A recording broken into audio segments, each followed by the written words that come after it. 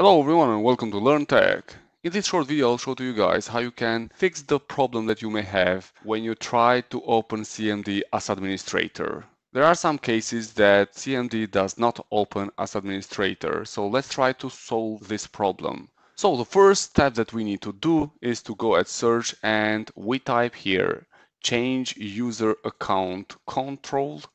So we just type here change user account control settings, and then it will show this settings regarding the account. So we just click over it once in order to open the settings.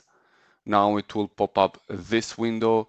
User account control helps to prevent potential harmful programs from making changes to your computer. In our case, we are gonna change always notify to the last one, which is not recommended. So we are gonna change this options to never notify, and we're gonna give it a try if we will be able to run CMD now as administrator.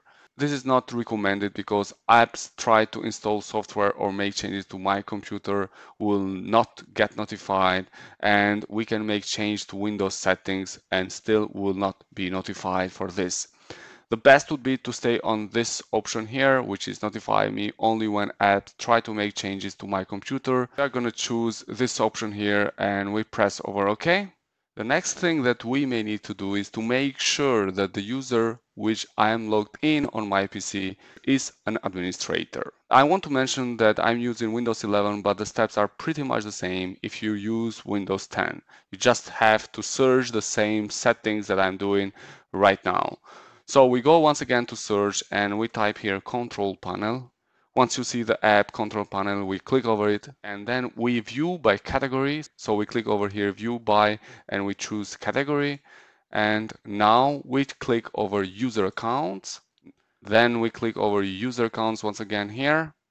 And here we can see that the existing user which I am using to log in on my computer is an administrator.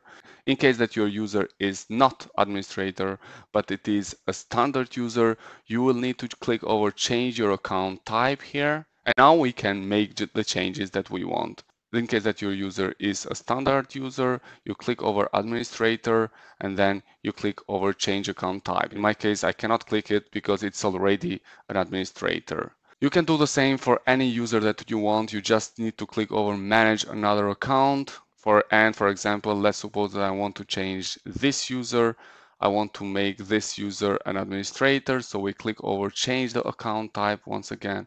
And then from these two options, the first one is standard user and the second one is administrator. We click over it and now as we can see the option change account type is active, which means that this user was a standard user and I'm going to make this user on administrator account. We click over change account type and we can see here that this user is an administrator. So those are the two first steps that you need to do in order to make sure that you can run CMD as administrator. First of all, you need to make sure that your user that you are logging in is already an administrator, and the steps that you need to do to change it are as I'm showing here. And the second one is to change user settings for notifying when you run an application.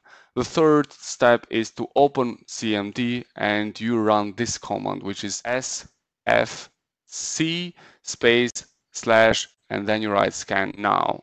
Once you write this command, you click enter and then your file system will be scanned and the computer will try to fix any problem or issues that you have on your file system. Here we are beginning system scan. This process will take some time. At the end, it's recommended that you restart your computer in order to complete the scanning of your file system.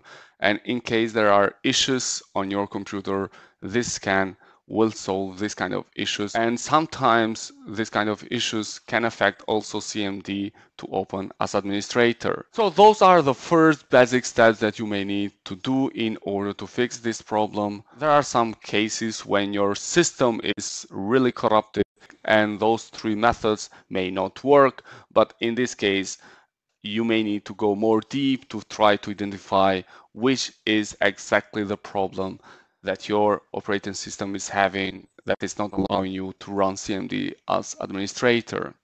That's all that I wanted to show to you guys. Thanks a lot for watching, and please do not forget to subscribe. Wish to you all the best. Thank you.